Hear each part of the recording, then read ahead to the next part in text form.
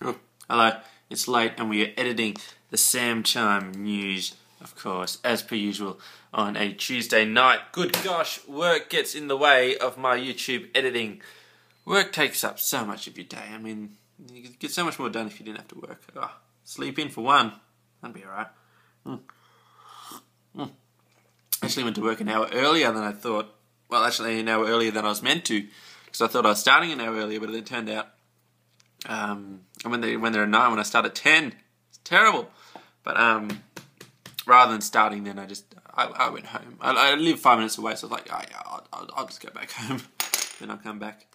One interesting thing though is that there was a count how many sort of lollies are in the jar sort of thing, and there's a cool theory.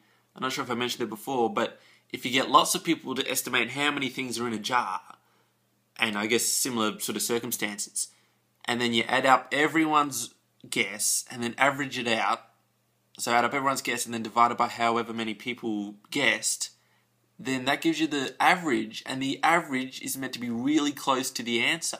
And the more people you have, the closer and better it'll be. Something like the people who underestimate will counteract the people who overestimate, and the most people will be in the middle, probably like a standard deviation curve and all that probability goodness.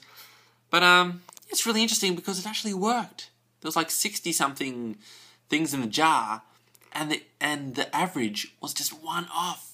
So adding all those people up, then dividing by the amount of people, getting the average was just one off the actual.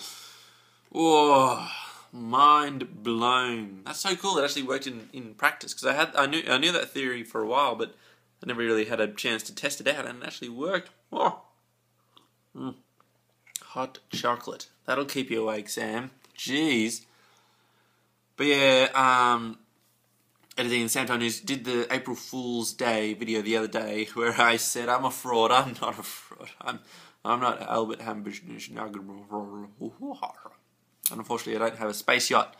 Gosh darn. But yeah, all those April Fool's things, so confusing. You think something's real and then it turns out to be an April Fool's thing. I wonder, is this year bigger than any other April Fool's? Seems like, and maybe I'm just noticing it more this year or something. I don't know, it's crazy. Anyway, doing Sam Chime News, hopefully be a good one, and hopefully we'll win the YouTube. YouTube's ending, by the way, if you haven't seen that YouTube video. YouTube's ending and they're going to pick a winner, so Sam Chime News, we're going to do it. You're going to get picked. Oh, so much editing to do. Oh, gosh, anyway. Good-o. See you tomorrow for the Sam Chime News, latest edition, latest and greatest. Make sure you share it with all your friends when it comes out. It's going to be amazing and great. Have a good day, good night, good everything. Forever.